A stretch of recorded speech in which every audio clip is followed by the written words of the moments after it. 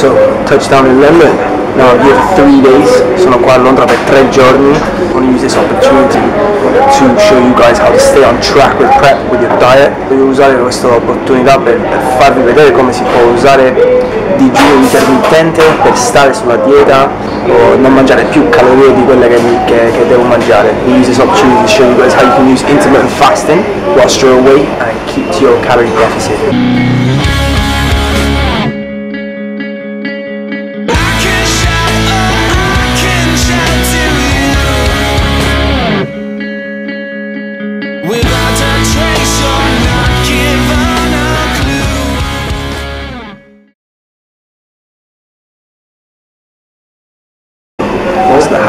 Sono le 11:30, ancora sto facendo il digiuno, so I'm still fasting. It's 11:30.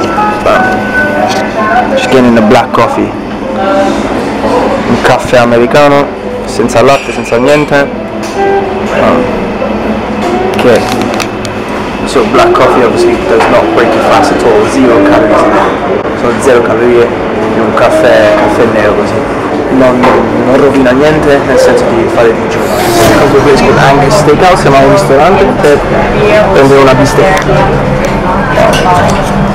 Super light, we're just gonna stick to the meat, maybe not heavy side.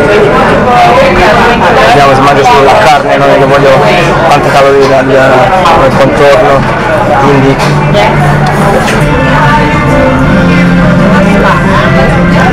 ok, that is the share, quello è da dividere, non è che lo mangio tutto io, I'm not eating it all to myself, we're sharing.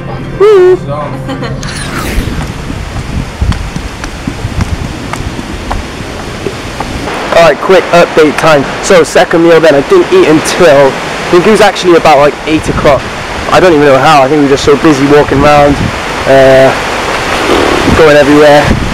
Penso che la prossima volta che mangiare era verso le 8. Siamo andati a un ristorante che si chiama Turtle Bay, so we went to Turtle Bay for the next meal, and I went all out in that meal, got my calories worth.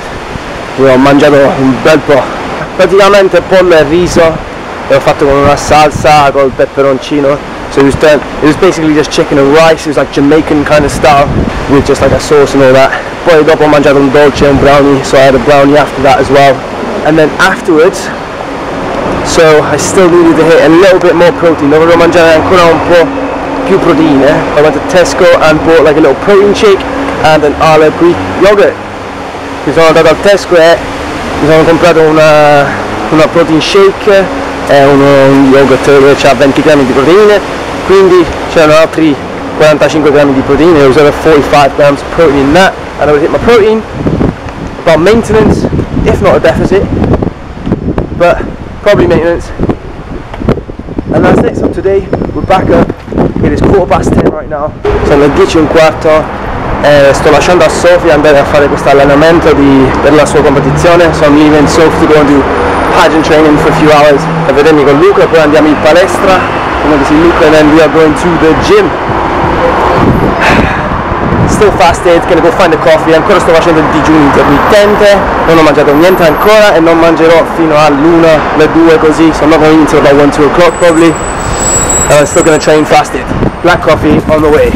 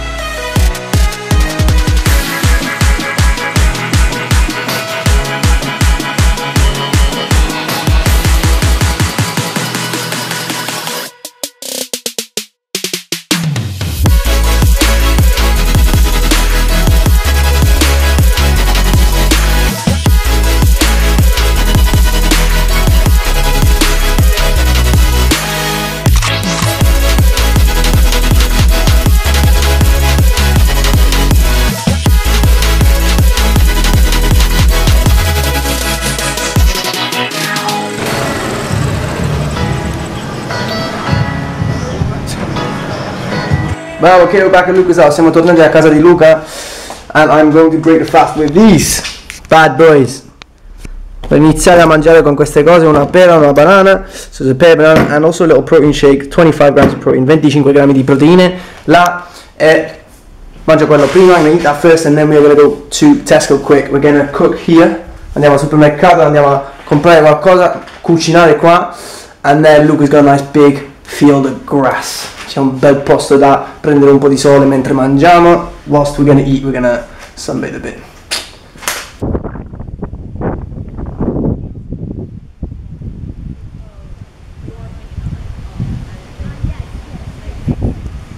Okay, so first proper meal was half a chicken and mashed potato. Nice and easy. Mezzo pollo cucinato già, abbiamo comprato così con la patata bianca, mashed potato.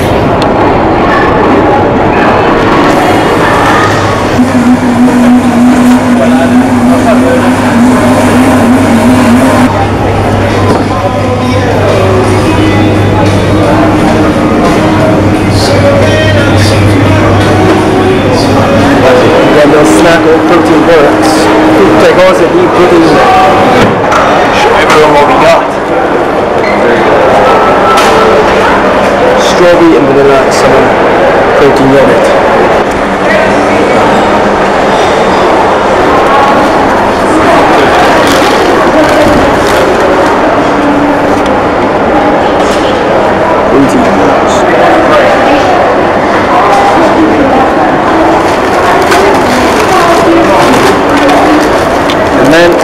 Bam, Mars protein.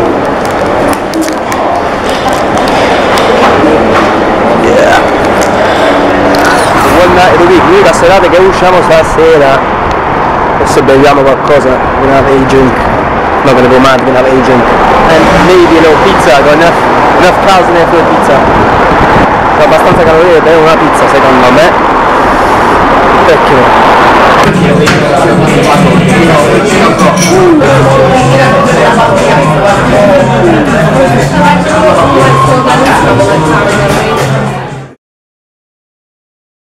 Buongiorno ragazzi, good morning, today is Sunday, the last day, oggi è l'ultimo giorno, è domenica e abbiamo detto che facciamo colazione almeno una volta.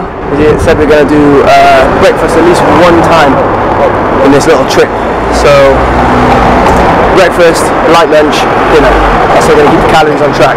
Quindi colazione, una cosa piccola per il pranzo, poi facciamo cena stasera, così posso controllare le calorie.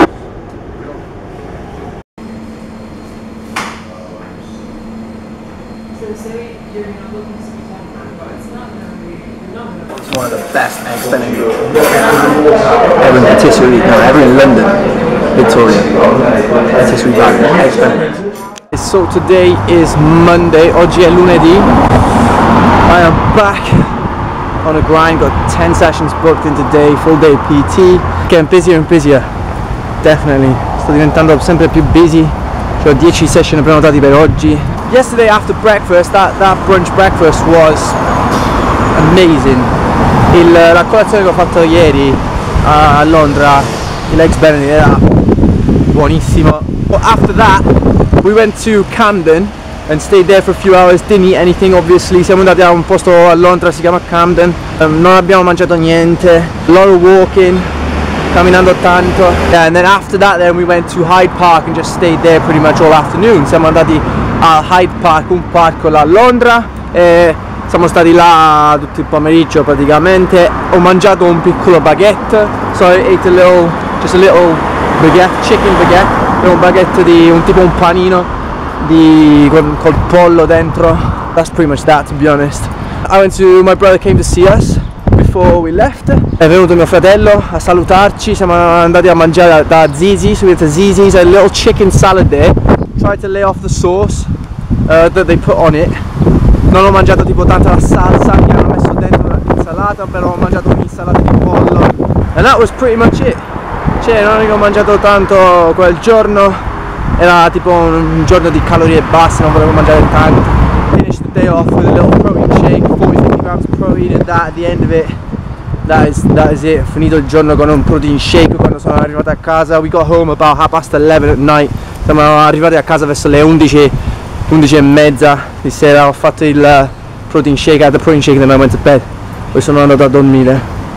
And that was it, guys. So the whole point of this vlog, I wanted to show you how you can use intermittent fasting to keep your calories down whilst you're away on prep, or you can use it in general life. Volevo usare questo video per farvi vedere come si può usare il digiuno intermittente per tagliare le calorie mentre siete in vacanza o dovete andare da qualche parte, non potete contare bene le calorie. Ti aiuta a stare sulla dieta, so it helps you stay on track and you can use it every day. Lo puoi fare tutti i giorni comunque, no? Se sai più o meno come sono le calorie puoi fare anche la dieta così. And that's that. So I'm gonna love you and leave you. I will see you in the next vlog. Don't forget to like, share, comment, subscribe. Ragazzi, grazie per la visione. Come sempre, non vi dimenticate di iscrivervi al canale, dammi un like, commentate sui video quello che volete dirmi, se mi volete chiedere qualcosa fatemi sapere e ci vediamo nel prossimo video. Ciao ragazzi, grazie.